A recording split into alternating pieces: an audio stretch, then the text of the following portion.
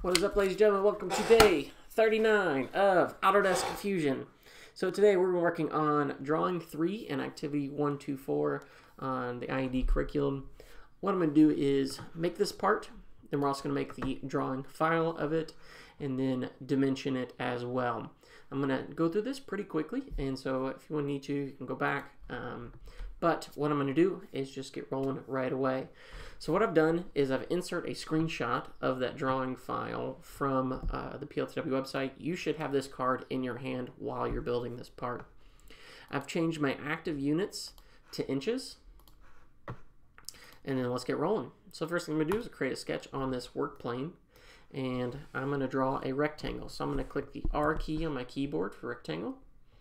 Click center rectangle. I like using this one because it automatically dimensions my rectangle to not move while I'm throwing in my dimensions. So we have a 2x2 rectangle. I guess that'd be a square at that point. And then I'm going to hit the C key on my keyboard and do a circle. Now I'm just going to throw in a circle right there. You notice it's automatically dimensioned to the line right here on this axis. You may not need it depending on your dimensions.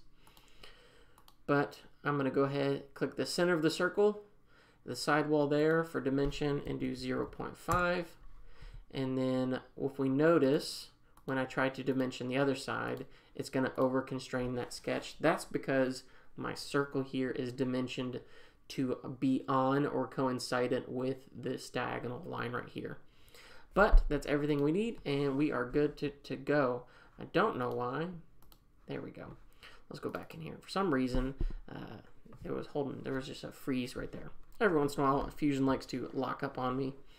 All right, we got the circle in there. We've got its position correct. We now need to dimension its diameter or its radius. But since it's a full circle, it's going to do diameter of 1/2 inch. There we go. Next thing I'm going to do is I hit the R key on my keyboard and just overall kind of approximate what that rectangle looks like. Hit D on my keyboard for dimension, and it's going to be a height of 3 divided by 4. So you can just type in 3 divided by 4. And then an overall width of 1/2 inch. Now the distance between this sidewall here is going to be 1/4 inch, so 0.25. And the dimension from the bottom of this to that bottom line is going to be 0.25 as well. Alrighty, I think we are fully dimensioned, and we can tell because every single line in my sketch right now is dark. If it's a light blue color, that means there's some dimension not defined yet. Okay, we're going to go ahead and finish sketch, and I'm going to extrude this back 1 inch. So extrude, and we're going to do 1 inch. We can't quite see right here, so I'm going to rotate just a little bit and then hit OK. All right, we've made our part. Now, if you notice, my part originally was blue, and how did I do that? I just highlighted everything, hit the A key for appearance. Appearance is going to pop over here. I'm going to type in whatever color you want. Let's do red for this next one. Click, drag, drop, done. And we now have the appearance of aluminum glossy red. Okay.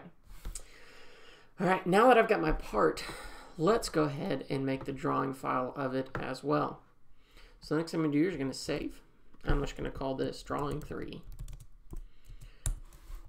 If we're going to stick with the annotation we've talked about in class, let's do Activity 1.2.4, Drawing 3, and then first initial last name, so A. Williams. Click OK. And then now let's make a drawing. So we'll click down here on this drop down right here, File, New Drawing from Design. So we want to make a drawing from this design.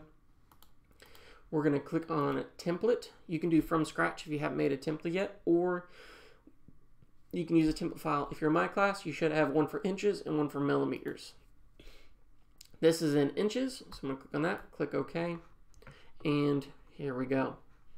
It's going to ask me to bring in my base view, so I'm going to click on my base view.